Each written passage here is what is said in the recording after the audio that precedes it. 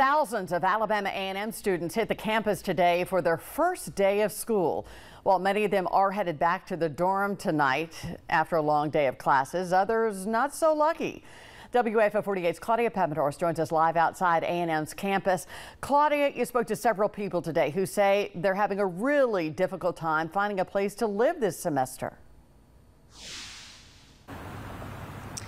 Well, Liz, leaders with the university say they just welcomed in their largest freshman class ever, over 2,000 students. Now, students are saying this university milestone is the exact reason they weren't able to live on campus this semester. It's very frustrating. At Alabama A&M, many students are still figuring out where they're going to live as classes begin. Many say they were informed early this summer the residency halls are at capacity and they would be put on a wait list.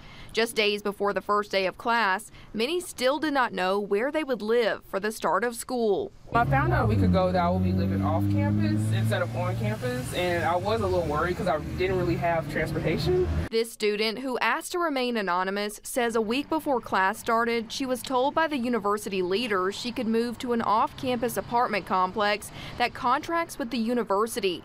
Now she has a place to live, but she's faced with a new problem: the price. I didn't pick it, but I am paying more than I was on campus. The student says she's paying at least $2,000 more to live at the apartment complex per semester. And without a car, she's relying on university buses to make sure she gets to class on time. Another student who asked to remain anonymous says she's in a similar situation and was offered an apartment instead of a dorm room 2 weeks ago. We always had housing issues to begin with.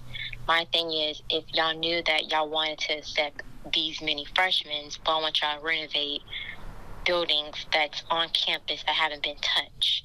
One mom who asked to remain nameless says her son was waitlisted for a dorm over the summer and learned just last week he will not be able to stay on campus. Now he's living in a hotel room for the first week of school. That was the largest class that they ever had. Like I told them, I don't care to hear that when you displace my student that's a second-year student. It's like, if these kids nowadays want to go to school, you should make a pathway to make it happen. Now, early this morning, I reached out to university administration about this story, and they told me I could interview students on campus. But once I arrived on campus, I was told I'm not allowed to ask any of the students about housing questions. Now, administration says they're not doing interviews about this topic at this time and referred me to their website for housing questions. Reporting live in Huntsville, Claudia Peppenhorst, 48 on your side.